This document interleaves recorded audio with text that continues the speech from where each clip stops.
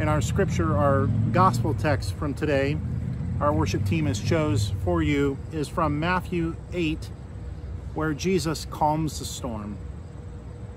Put yourself on the boat, and maybe it's easy for us to do. Just before the storm, put yourself just before the storm as the winds began to kick up and the reports came in and our worries and anxieties went up. Imagine what the disciples must have felt all those years ago with Jesus on board. It begins, then he got into the boat and his disciples followed him.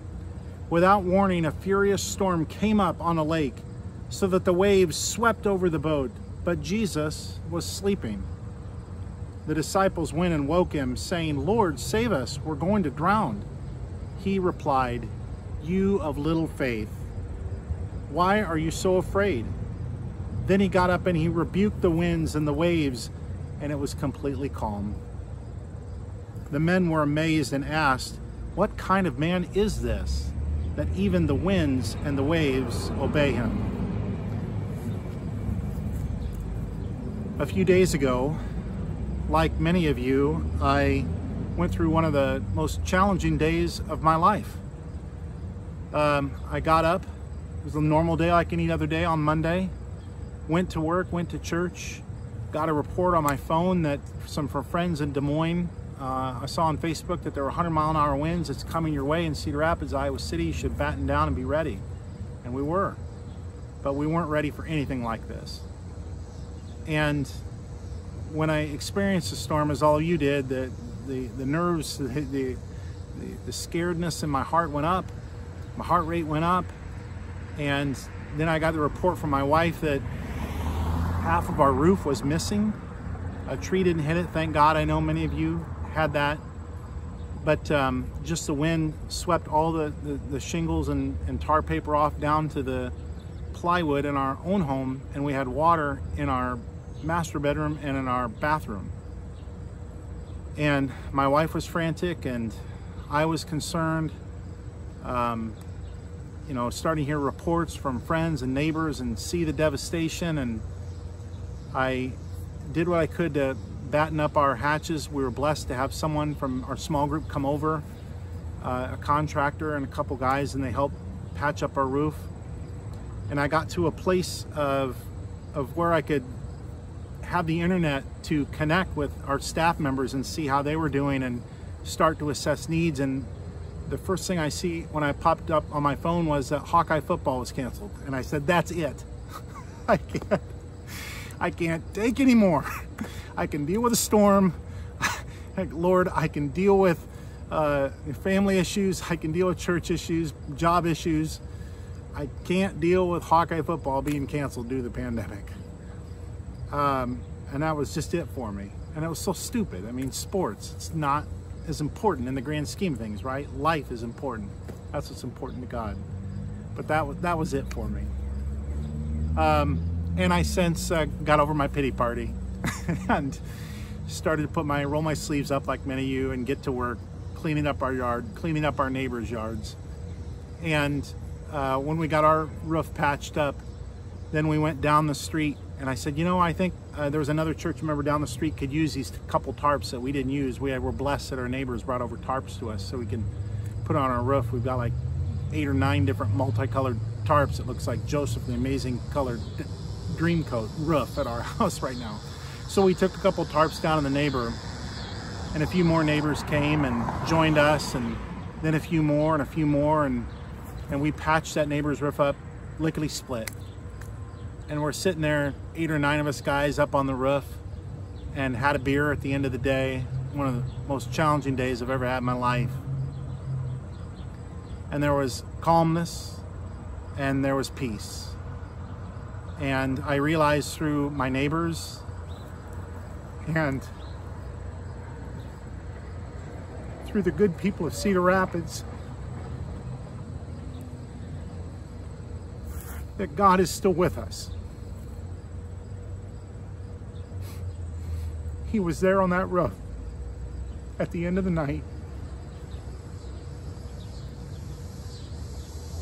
God is still very much with us, and he was with us. I felt God's presence in the presence of those other men. that it was with my fellow companions up on that roof. Some believers in Christ, some atheists, many non-church goers, but we're all working together on one common cause to help us recover. And I can't help but think that that's what this strange collection of men must have felt, that Jesus gathered together the 12 when they got on the boat and the storm began to rise. I imagine their fear and their nervousness, their anxiety began to rise, and they wondered, they questioned out loud, where is God? Where is God in all this? Where is our Savior? The one that's supposed to save us, where is he? I'm sure many of you have asked that through all of this. Where is God in the storm? How could God let this happen? Look at this. If there is a God, how could that omnipotent being let this happen? Where were you? I imagine the disciples asking that. They've seen some amazing things from Jesus at this point. Him heal people from the grave, him bring people from sickness back to health, people that were years long outcasts of society, healing them and bringing them back in, turning water into wine, turning stones, or making bread out of a few loaves of bread and fish, feeding multitudes of people.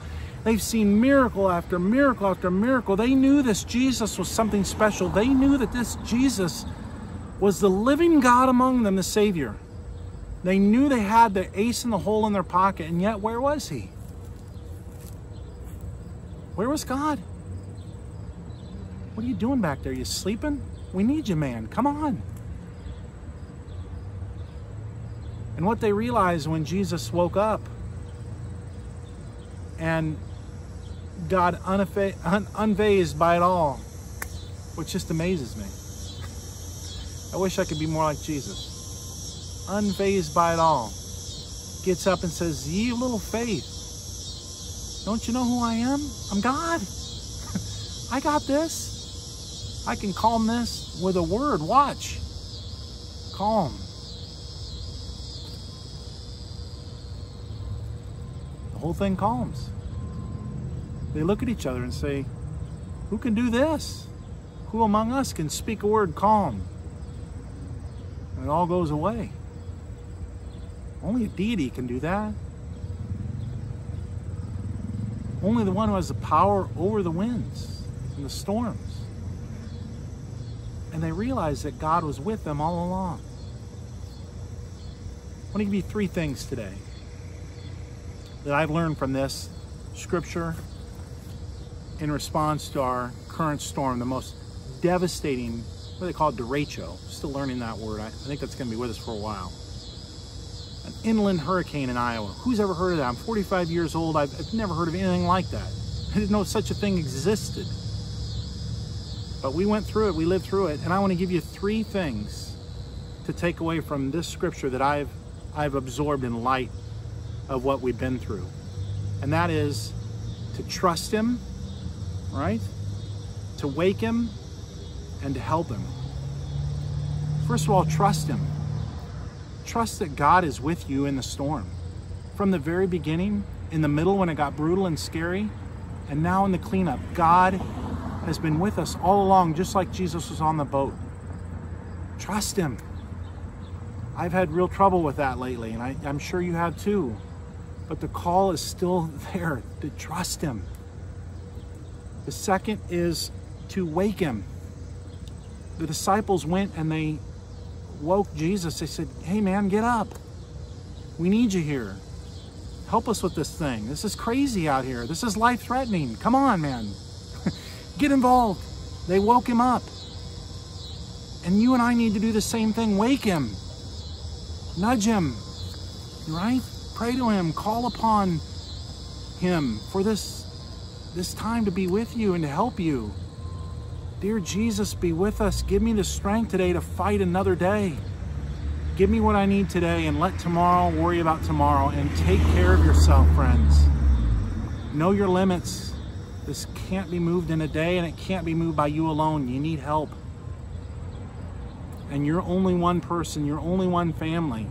You're only one neighborhood. More will come. More people will come. More Christians will come. I'm getting texts and emails from my church friends all over the country ready to get in cars right now. And some of them are on their way to help. And they're ready to help us. So wake him. Trust him. Wake him. Say, God, we need your help. Pray for help. And call upon God. Go to Jesus. And know that he will be with us. And finally, help him. What I experienced on that roof on day one of the storm, putting tarps on my neighbor's roofs and on our own roof, is that I experienced the living Christ in my brothers and sisters.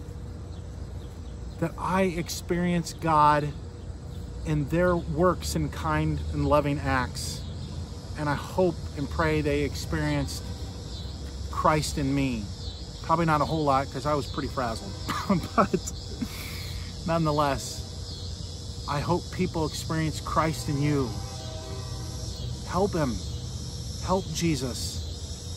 Jesus isn't dead but was raised to new life. He was resurrected and lives, and he lives in each of our hearts. Martin Luther said he has taken place in your heart, and he is our mighty fortress, our stronghold. He lives right here, and he loves right here, and he shows his way right here in your hands and your feet and your prayers and your kind gestures and your comments on social media, your encouraging words to your neighbor, your sharing of this message that, you know, God is still with us. Hey, check this out. God is still with us. So remember, trust him. Wake him. Help him. Be those hands and feet as you're able. We're not able to all pick up a chainsaw and cut this tree behind me, but we're all able to do something. We all have gifts that the world needs. And I hope and pray that you'll share those gifts with those around you. And friends, don't give up hope. God is with us, calming our storms, calming this storm physically, literally, and metaphorically calming all the storms of our life. Remember to trust God in all things. Remember that God is still with you, caring for you, caring through you. God, Christ's peace be in your parts this week. And God bless you. Amen.